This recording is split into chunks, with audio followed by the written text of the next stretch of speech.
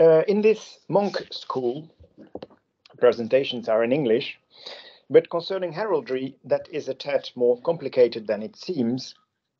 You, the public, are linguistically a diverse group, I think. If I'm right, there are quite some Flemish and Dutch participants, but many with other mother tongues. And my own mother tongue is Dutch, but I live and work in France.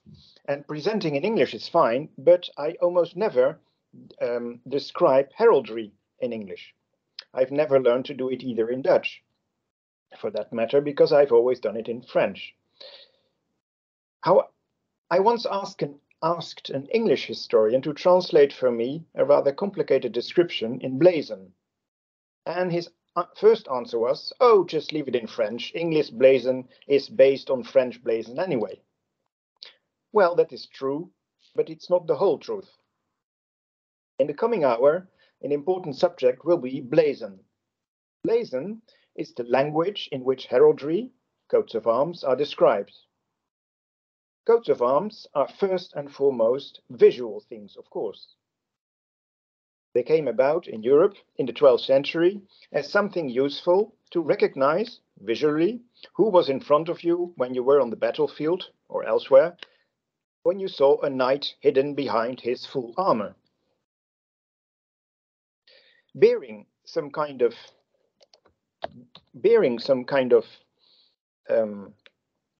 recognizable object, a color or an emblem, was of course a much older tradition. It is easy to imagine how a person or a group could make their shields identifiable by painting or by sticking certain furs or metals on their shields. These you see on the screen are some modern creations, but we see on the Bayeux tapestry made in the late 11th century how shields were provided with certain forms and colors. And it was only later in the 12th century, however, that Western European knights began, in a more systematic way, to bear certain forms and colors on their shields. Since everyone on the battlefield held a shield in front of him, it was obvious the spot to fix these forms and colors. We see here how arms were displayed on shields, but since quite early on also elsewhere, for example on clothes and on horse blankets. This is not a course on the history of heraldry, so I will jump over quite a lot of details, but it is important to emphasize a few points, practical points, but also points to avoid misunderstandings about heraldry. The first point that I want to make is that coats of arms became something very widespread in the later medieval society of the 13th, 14th, and 15th centuries, and indeed beyond into modern times, until today. Thus, though heraldry was born to distinguish knights, it rapidly became, in the course of the 13th century, something that could designate anyone. Men, as well as women, bore arms. Here we see two examples of women displaying arms, left and right, of their full-length portrait on their seals. But also nobles as well as commoners bore arms, and clergy as well as lay people bore arms. Even individuals as well as all kinds of communities did. Fraternities, cities, monasteries, brotherhoods, corporations, schools, etc. Here you see some examples of armed seals of a noblewoman, an abbot, a non-noble townsman, a peasant from Normandy, and of the city of Saarburg in Alsace. So this leads us to the definition of heraldry as formulated by Michel Pastoureau. Arms are colored emblems belonging to an individual, to a family, or to a collectivity, the composition of which follows the specific rules we call blazon.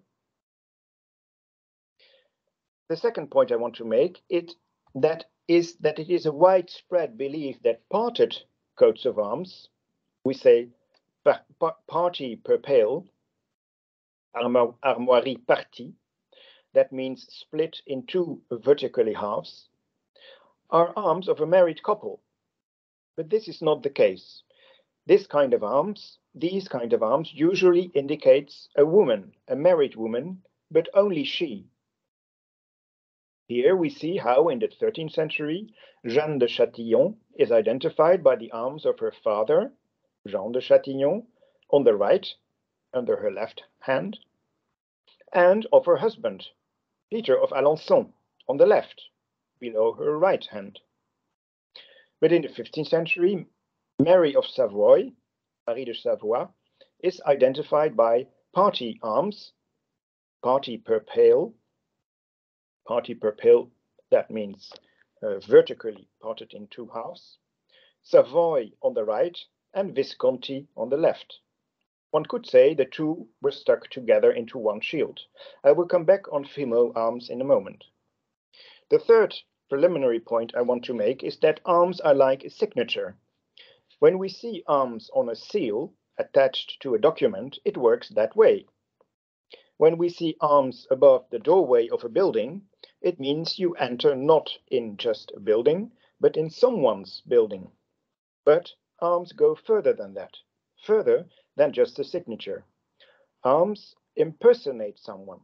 When in a meeting, the seat of an absentee is provided with his arms, or when at a funeral a coffin is draped in an armed cloth, or provided with an armed shield, it means to say the person, though absent, still has a real presence here.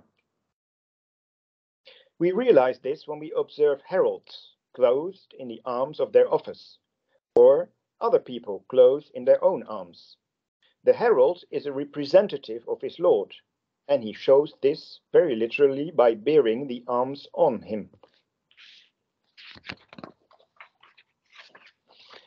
The best way to realize how someone's arms really represent someone, actually are him or her, is the fact that in describing arms, dexter describes the left side and sinister the right side. This may seem a whim until you realize that you are describing someone. When I look at you, I see your left hand on the right and your right hand on the left.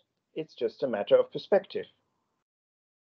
Moreover, the upper part is called chief, chef in French, meaning head, of course.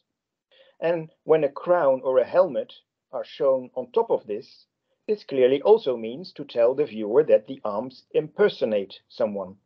Even the terms heart and navel, cœur et nombril, are sometimes used in describing arms.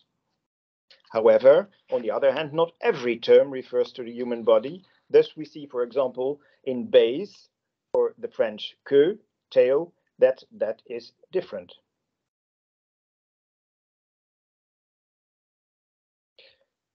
Fourth preliminary point is that a coat of arms is only what is shown within a specific, well-defined space, often in the form of a shield, but many other forms exist, round, square, oval, etc. Things that are added outside this space are often significant and even very important and interesting. Emblems, mottos, or a color of a chivalric order, and even just the colors of the mantle can help us identify a person, but these are all not included in the blazon description of the arms. Here we see the arms of a cardinal on the left, in the upper left, as represented on a book binding.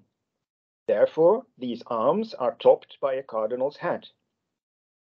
On the right, I show you the arms of a nobleman who is member of the Order of the Golden Fleece. Therefore, the color of the Golden Fleece surrounds the coat of arms, just as if it is hanging around the neck of the person. All of this is significant, but para-heraldic, outside the blazoned space. Coats of arms are, by essence, something visual. Modern developments include image-based queries, purely visual searches. Indeed, as many of you will know, a Google search can now be done not only with words, but also with an image. For those of you who have never done this, just click on the lens icon and upload an image you have previously saved on your computer. It can help you find and identify visual things. I uploaded this image on the left, and look, among the results we indeed find some excellent answers. But you also see that the algorithm proposes some quite different arms as well. I also uploaded this picture on the left, with more complicated arms. And the algorithm gave me many answers, but not a single one of the correct arms. So here it did not work. However, a click on Find Image Source, which you see just above the image, did lead me directly to the online images of the correct manuscript. So the algorithm is better in finding an exact match than leading me to online images, than leading me to find similar images.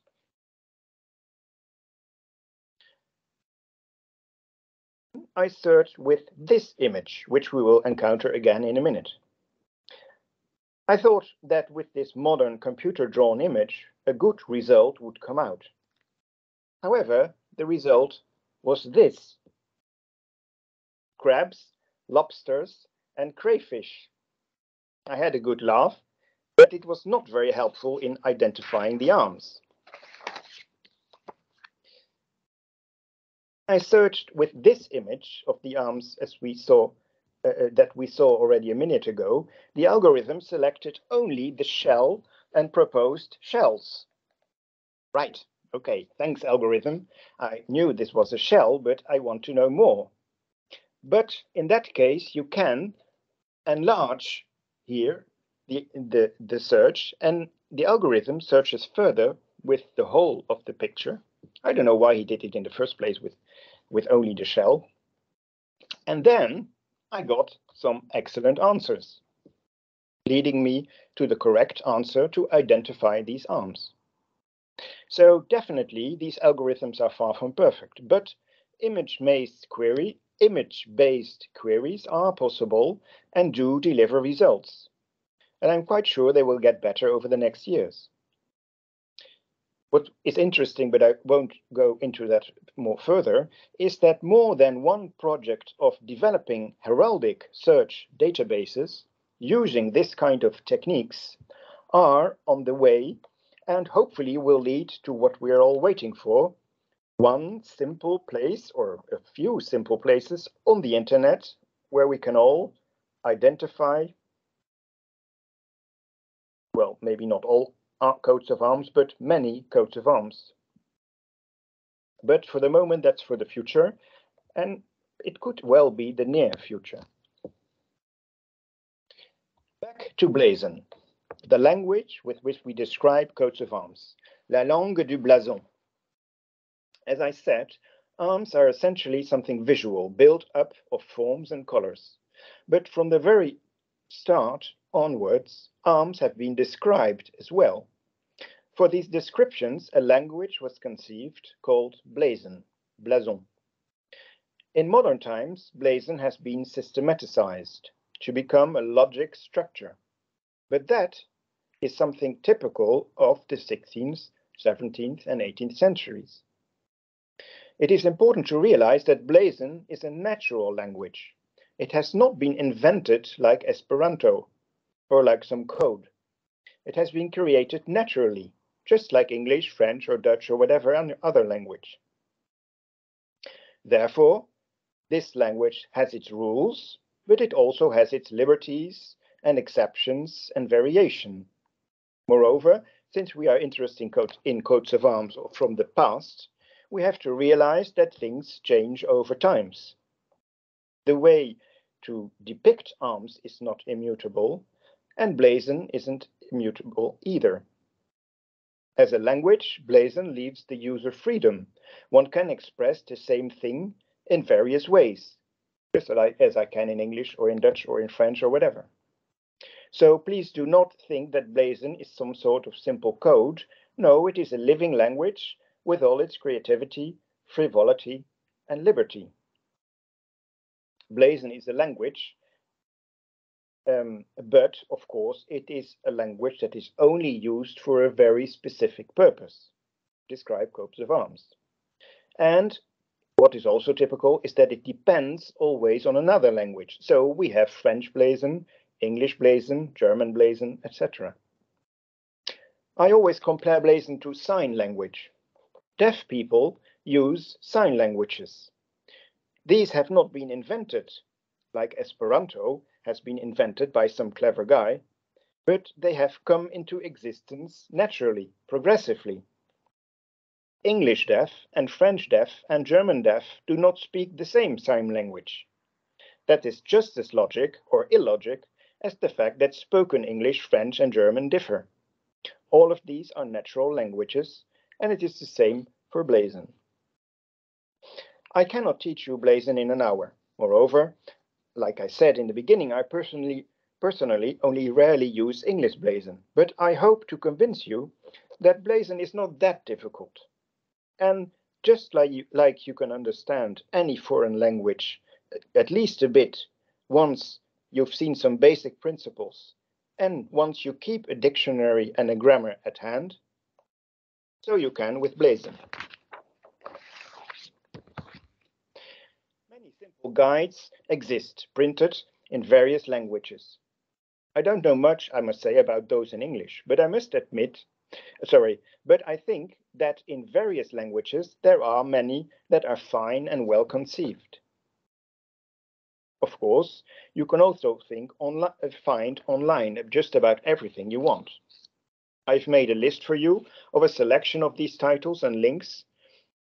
I've put the link in the chat and you can download it. Indeed, the internet provides loads of handy websites. Wikipedia is very well structured and richly provided on the subject of heraldry, particularly in English, but also in French and I think in several other languages too. It gives you many clues on terminology as well as more general information. At the institute where I work, the IRHT, the Institut de Recherche et d'Histoire des Textes, has been developed a nice website, not by me, but by my colleagues before I arrived in the institute, that is called Des Armoiries et des Livres, les manuscrits de Pierre Lorfèvre.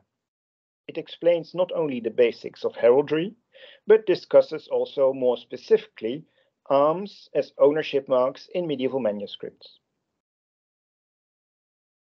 The website Heraldica is very old for a website because it's like more than 20 years old and quite basic.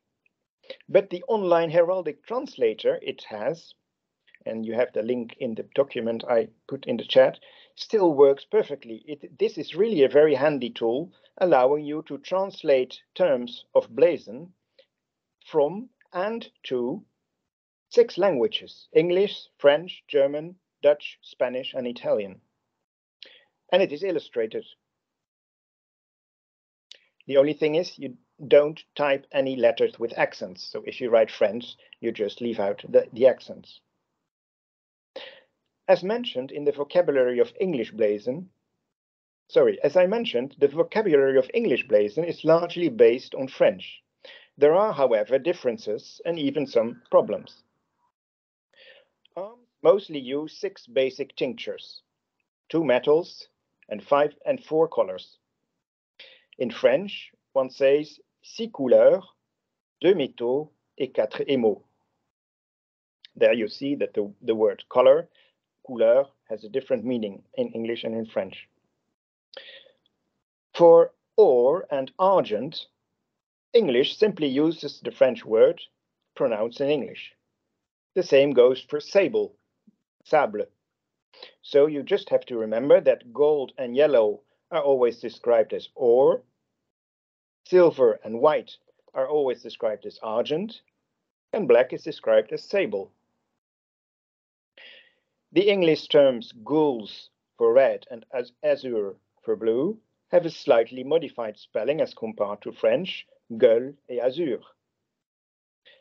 Vert, however, is a wholly different word from the French sinople, though, of course, vert is derived from the French word for green, vert. So there we see that, like in all languages, differences exist and have historical explanations, because language evolves over time. There are also furs, fourrure, the two most important of which are ermine and ver. Ermine et ver. This reminds us again of the fact that arms originally were made of cloths and furs fixed on a shield. Ver is a representation of squirrel furs. Now, if you want to identify a coat of arms, you have found in a manuscript, with the help of the grammar and dictionary-like tools I mentioned, you can describe it in blazon, or even just part of it, and with this description you can search for clues. I will now discuss some examples of this. On the Mmmonk website, I have opened the Antiphonarium van de Sint-Bavs Abdij, the antiphonary of the St. Bavs Abbey. In the beginning of this manuscript, we find, hidden in the marginal decoration on the right, two angels holding a coat of arms. These are well-known arms, but just for now, we pretend we do not know where they refer to. It is not so easy to see, so for the sake of explanatory clarity, I also show you a drawing of the same arms. In spite of what we saw earlier, it is not a crab. To blazon arms, we always describe from the background towards us. Do not forget, it is as if a shield on which things have been attached. So we first say it is blue, and then that there is a lion in silver and red, and last that he has a golden crown, tongue, and claws. In blazon, this is azure, a lion, berry, argent, and gules, armed, langed, and crowned all. Now, that the horizontal stripes are called berry, of course you just have to know. But as I said, this is the kind of thing you can look up in one of those guides, just as when you are in a restaurant in an exotic country and ask for something with your tourist dictionary at hand. Otherwise, it is quite straightforward. Azure, because it's blue, then a lion, berry, argent, and gules, and then armed, langed, and crowned all. In French, it is d'azur, au lion facé d'argent et de gueules, armé, lampassé, et couronné d'or. Once you have blazoned your coat of arms, you can do a simple Google search with azure, a lion, berry, argent, and gules. Sorry, I see I forgot an E in the query in the top, so that has to be azure with an E at the end. Do use the quotation marks, but I recommend to do Google queries with significant but not too long parts of blazon. So I have left out the claws and the tongue and the crown, because there is variety in blazon where you put commas and so on. So then a Google search with the quotation marks gives less results. So Googling azure, a lion, berry, argent, and gules gives you a series of hits you can check. Arms in various countries and various moments in time. Browsing through these can take quite some time to see if these are serious leads or not. In doing this, as in all research, we do not have to forget what we are looking for. We are looking for arms in a manuscript, and because this manuscript has an approximate date and has probably other indications about its provenance, such as, for example, the liturgical use. I will not linger too long on this case, but one of the hits is the coat of arms of the modern town of Waterloo, which, by the way, is not Waterloo, but a town in France at the Belgian border, near Mouscron. When you dive into that, you easily find that Waterloo belonged since the 11th century to the Abbey of St. Bav's in Ghent. So indeed, when you narrow down your queries on that information, you discover that these are indeed the arms of the Ghent Abbey. This will not surprise the liturgist because the antiphonary is made for the use of this abbey. By the way, Googling d'azur au lion facé d'argent et de gueule would have led us quicker to Saint-Bavon than the English version does. But what I just explained to you is not very precise, I do realize, but it is about trying things and see what comes out and checking things, like basically in all research. I have opened two other manuscripts, one of which we've seen already, because Anna talked about it, in which in a lower margin and in an initial we see twice the same coat of arms. We describe them thus: azure, because first the background, across argent, because first the main charge, and then the accompanying charges, additionally, always reasoning from left to right and up down, just like we read in a Western language. So across argent is followed by 1 and 4, 3 merlets, or small birds are always merlets or martlets, 2 and 3 a crab or. By the way, you see that English blazon puts the adjectives after the noun because it derives from French. In French, it goes like this: d'azur, à la croix d'argent, accompagné en 1 et 4 de 3 merlettes d'or, et en 2 et 3 d'un crabe du même. The accompagné de is a bit more circumstantial than in English. In English, it's shorter. The du même is very common in French, and it is in order not to repeat things. So you don't say d'or twice, but the second time you say du même.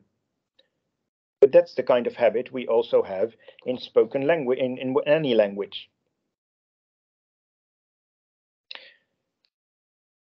Google searches did not help me further much in this case. But since we have a very rare heraldic object, the crab, it gives me the opportunity to show you Bibal, the database on provenance and book history for which I am myself responsible at the IRHT. A query crab, in the French word crab, of course, leads us directly to 5 manuscripts with the arms of Jan Krabbe, abbot of the Duinen Abdij in West Flanders, and also to 1 other manuscript with a rebus, about which you can read in Bibal if you do this query.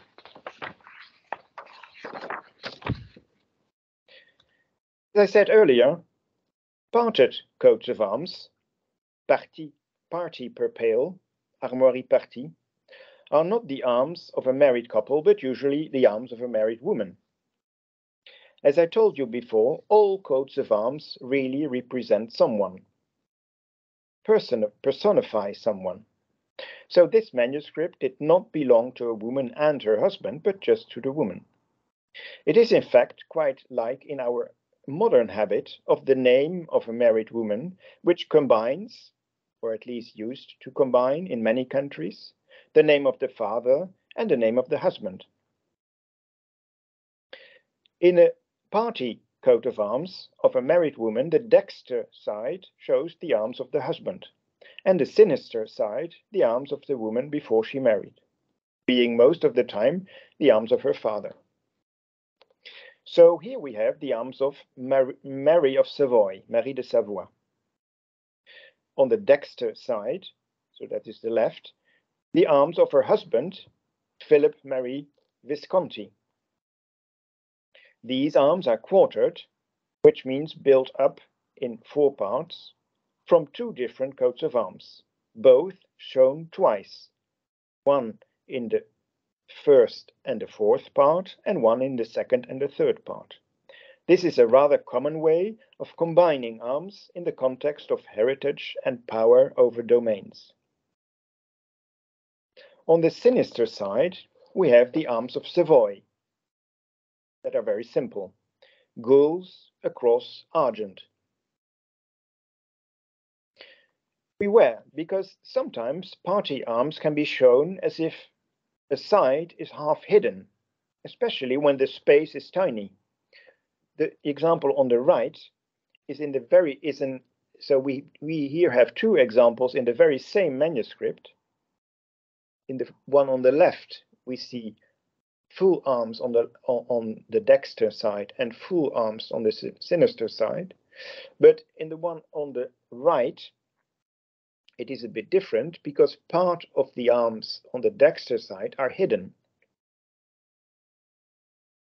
But from the size of the letters, we see that I've blown it up quite a bit and that it is very, the initial is quite small. So that is the reason why this was a bit simplified. That happened here as well to the arms of Louise de Savoie on the lower left, where both sides are half hidden. As I said before, heraldry is a language with a grammar and a vocabulary, but also with historically grown exceptions and particularities. When we blazon these arms of Louise of Savoy, we get party per pale, so that means split in two, dexter, azur, 3 fleur-de-lis or, in dexter, azur, 3 fleur-de-lis d'or, or a label argent, in sinister, gules across argent. In French, one can blazon this as follows: partie, au 1 d'azur à 3 fleurs-de-lis d'or, au lambelle d'argent, au 2 de gueule à une croix d'argent.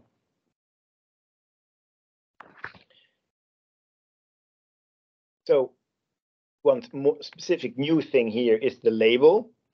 So we learn a label is the kind of, how should I describe that thing we see at the upper part of the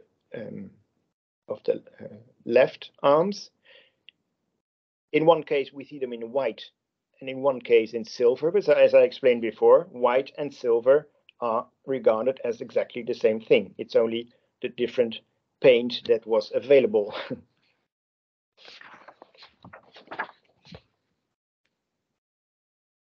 Another example is this manuscript, where we do have in the lower margin the arms of a couple, Adolphe of Cleves and Anne of Burgundy. His arms are the arms of Cleves. Her arms are the party arms of Cleves and Burgundy. But there's a subtlety here. We see the rather complicated Cleves arms on the dexter side. On your left. That's quite clear. We see Burgundy on the sinister side, on your right as well, except that strips of gold have been added at the top and the bottom. And these are not for show. In fact, Anne of Burgundy was a bastard daughter of Duke Philip the Good, and therefore her arms are not the same as those of her father, but they have a cadency, une brisure in French. A cadency is an adaptation to distinguish arms of people belonging to the same family. The label we saw before is a kind of cadency, and the quartering of arms in 4 parts can also be a cadency, but the addition of something like the label can be as well. Here, the cadency is that the arms of Burgundy are shown on a fess. A fess is a horizontal zone on a background, and in this case, the background is golden. Therefore, we see the or, the gold, at the top and at the bottom. So, heraldry may seem complicated, and I do not deny that there are many things to learn, But I think that it is less complicated, at least I'm trying to convince you of this, that it is less complicated than it seems. One of the main problems in blazon, like in anything new you learn, is to distinguish what is significant and what is not.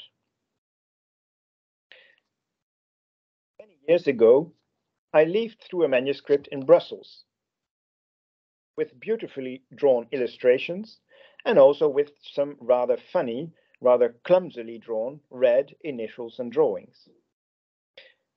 2 big volumes with a lot of these kind of drawings, and only at the very end of the second volume, one drawing looks like a coat of arms. The one you see on the lower right. And it was only then that I realized, well, not right away, it took me some time to get there, that in some others, the painter was probably also alluding to these arms you see on the lower right. When you describe these arms, using some help, of course, at the time I did not know how to blazon this at first either. In blazon, you get berry nebulae, argent, and gules.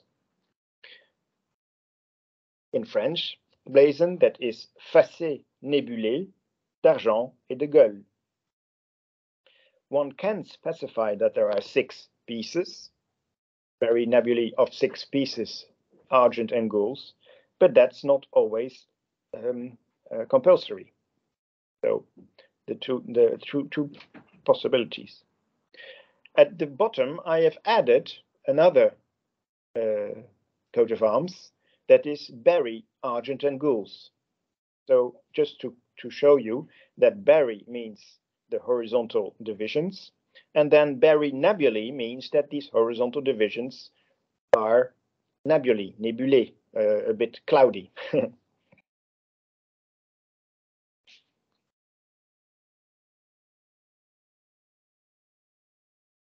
When I search this French blazon in Bibal, I get a lot of occurrences, and they all point to one family, Rochechouart. So I immediately get good leads and answers. But indeed, a general Google search also quickly leads to this family, even if there are some other hits as well. So blazoning a part of arms and then doing searches with the blazon is really very useful.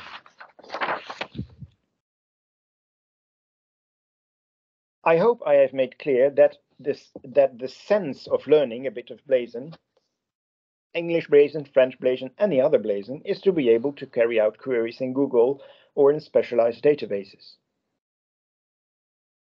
So if I one day want to search for Spanish arms, I don't know Spanish, but in blazoning arms in French and then looking up the translation in Spanish, I can do searches with this Spanish blazon and then see if that gives me leads. And of course, leads have to be checked, but that you know. We have seen that arms are often built up of several parts. This grew over time.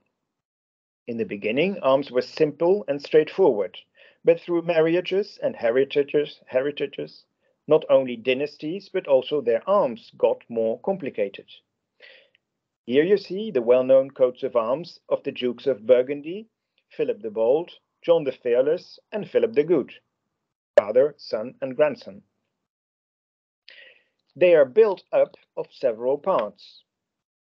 Because Philip the Bold was a younger son of the French king, his arms are built up of the fleur-de-lis, but also with the cadency, and the cadency is the border we see around it, the silver gules border. But then he also became Duke of Burgundy, so his arms were quartered of the French, the part showing that he in the first and the fourth quarter the part showing that he was a French prince, and the second and the third quarter showing that he was Duke of Burgundy, Bourgogne Ancien. Because John the Fearless became also Count of Flanders through his mother, he added the Flemish lion in the middle, en cœur, en abîme. When Philip the Good became Duke of Brabant and of Limburg, he added these lions of these princedoms as well. All these tricks and leads, searches for parts of blazon, image-based queries, and even just browsing through printed images, or, for example, in indexes of edited armorials, or images on the web, depend, of course, on your own knowledge and experiences, what you know about heraldry, but also about the context of the manuscript you have found them in, etc. When you want to identify arms in a manuscript, do not think you just have to open the right web page or book to find the solution there. Being an historical researcher means searching and browsing and querying around quite a lot. And, very important not to forget, ask help to others. As Michel Pastoureau always says, the first and foremost tool of any scholar is their flair. Just go ahead, follow your intuition, and do not give up too easily. And never forget either that medieval people loved to play and to jest. This is a child playing with a handsome cube and a mill-like staff. I mean, it really is. But it is not only that. As other instances in the same manuscript show, we found both the more traditional coat of arms, forms, and many others, and also the keys of St. Peter and the tiara prominently displayed. So we learn that it represents the arms of the Pope, of Pope Clement VII, one of the anti-popes in Avignon. Thank you for your attention.